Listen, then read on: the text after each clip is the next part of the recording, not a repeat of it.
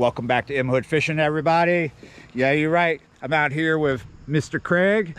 We're out here on a canal. We got the rod pod hooked up. Let's get the packed bait going. Come on. I need a bowl of water.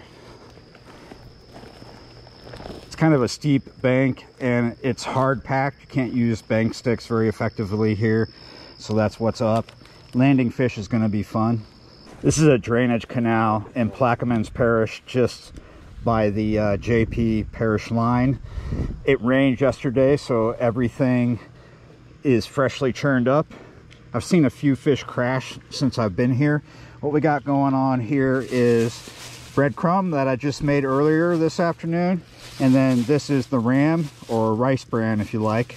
I'm going to be feeder fishing tonight. I got cages using 3 rods, but I'm going to make just a little bit of pack bait to begin with. I'm not going to dump everything in here.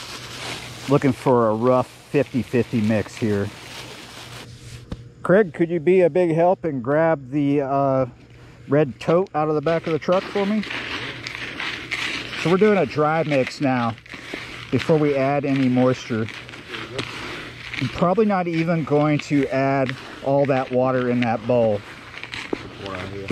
I want that bag of feeder corn out of there is what I want. So here's feeder corn. It's boiled. What you do with this is you soak it overnight and then you boil it till it's soft. I'm going to put these on hair rigs, but as you see, there's a huge bag of it. It's been in the refrigerator. We're going to add maybe a couple of handfuls to this. Maybe a third handful. Now I want to mix it again. Definitely want to see where the mix is going to be once I added this corn in, because there's moisture with it. I do not want this super doughy. I don't want it super wet. If it's too wet, it's not going to break up when it hits the water. You want it to just stick together. All right, now we need to add some moisture. And we're just going to, a little bit at a time. And then mix.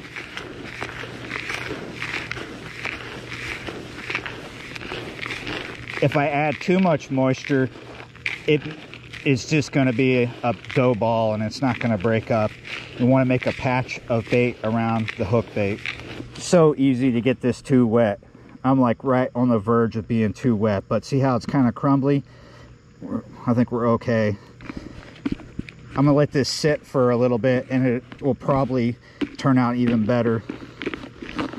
I am cage feeding tonight, but I'm also going to use this catapult, or slingshot if you like. I don't know why they call them catapults in the UK. We're going to use this to put some bait out. Since this canal was recently towing, you know, had a lot of current because of the rain yesterday, there's a lot of stuff right here to the left in the water. You might not be able to see it. A lot of vegetation and other things kind of built up. So we're going to fish just to the right of it, not too far out, maybe 20 or 30 feet. I'm still getting used to this. This is the first time using a catapult. Let me give it another go and try it from up here. It might be better. Man, it takes some getting used to. There we go. There you go. Takes a bit of getting used to. Let's see if I can get it successful one more time. There we go. There it went. I'm going to feed just a little bit more.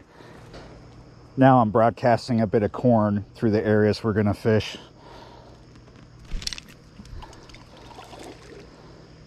So I'm using hair rigs tonight, and the particular rigs that I'm using came with something I bought. So they're ready made, ready tied. I'm going to try and put 3 kernels on each hair. Where did it go? I'm not going to go into depth about this ready-made rig, but I will tell you that it is a size 4 hook, and there is the loop.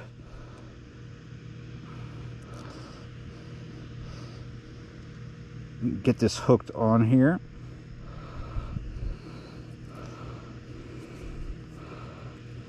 There we go. There's a barb on the tip of my bait threading needle. I'll slide those on. Yeah, 3 are gonna fit nicely. And now I'm gonna put a bait stop on this. A bait stop could be anything. These are little pieces of plastic made for bait stops.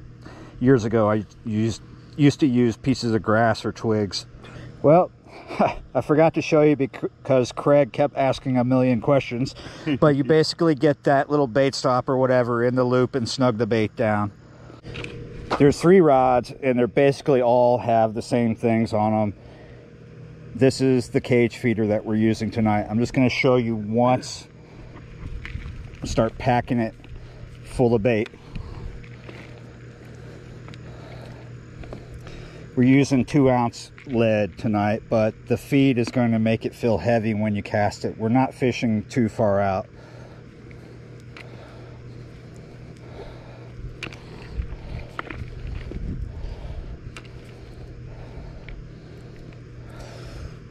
If you're wondering why I'm not sticking my bait in with the ball, it's because this isn't a method feeder that would just cause havoc.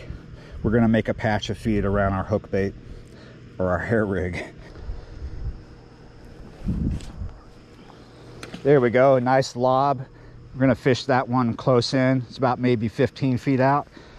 It's kind of deep right there anyway. Did you just tell me I'm getting a bite?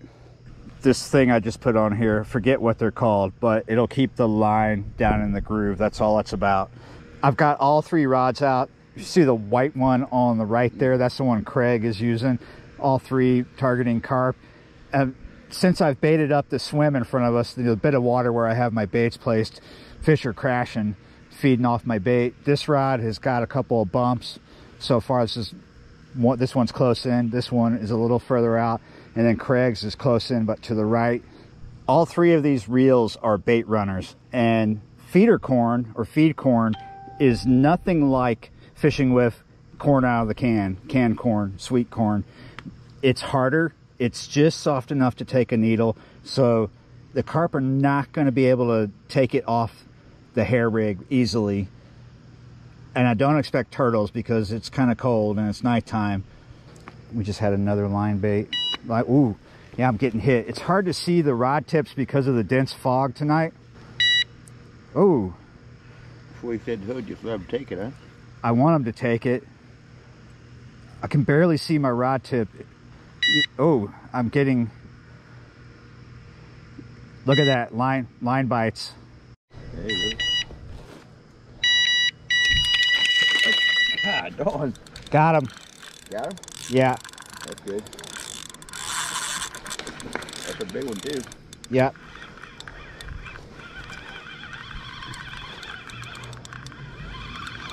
Yeah, that's a big one. God, darn. Like a bathtub out there.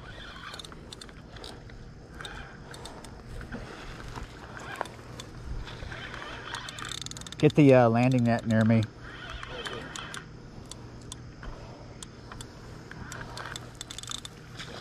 Since we've been here fishing, watching all these line baits and all these drop back bites, a bunch of weed has floated in front of us.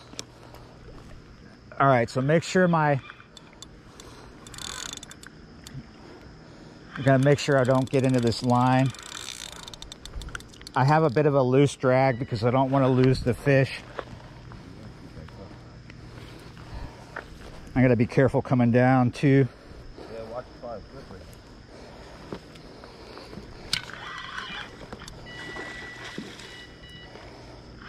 What's going on up there? I'm fixing the rod back. Oh, okay. Oh, we're just gonna have to play this fish through these weeds. Ooh. I love these rods. This is the first fish on this rod. This is a, hey, get this out of the way. What? The end rod. The end rod? Lay it down far in front of the truck. Huh? Take it that way. This way? Yeah, towards the front of the truck. Okay, you want to reel it in or what? I'll leave it out there. Oh. I don't think I have a carp. That's a big blue cat. Yeah.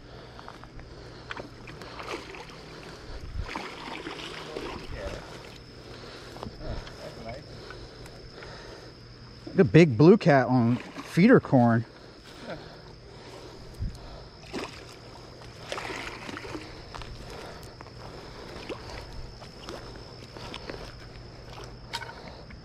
Wow. I can't stay away from catfish. This is a Black Widow Daiwa rod. It's got a 3-pound test curve. It was really fun to play this little beast here.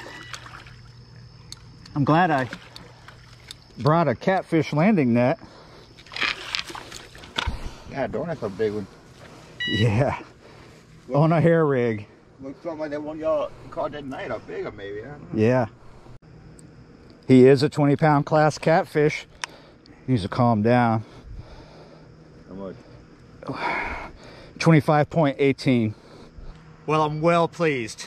Yeah, you're right. I'm really glad that I decided not to use fake corn tonight.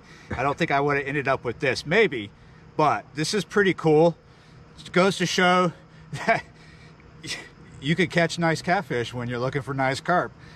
It's not over, guys. Not yet. We're going to let this one go. 25-pounder out of the canal.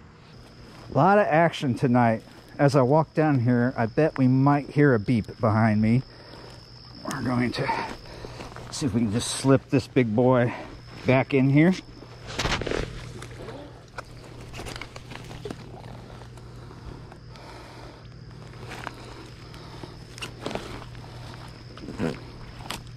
There he goes. He's kicking in there. He's getting it. He's getting it. There he goes. Cool. This is that canal that Craig always for years said there's no blue cat in there. Now I've got 2 videos of blue cat coming out of here, and none of them are small. Well, none of them are under the 20-pound class. Yeah, second one. Yep. I would love to stay and actually get a carp, but this fog is just getting thicker and thicker, and it's really hard to see the rod tips, and you can't see the lines at all. It is about 1:15 now. I'm happy that I got a 25-pound blue cat on the hair rig on feeder corn. Feeder corn is a lot funner to fish with than canned corn because it's bigger. It's not going to come off at all or as fast as sweet corn. So we're going to get back on the carp thing here pretty soon. Yeah, you're right, guys. Thanks for watching and subscribing, and I'll see you next time.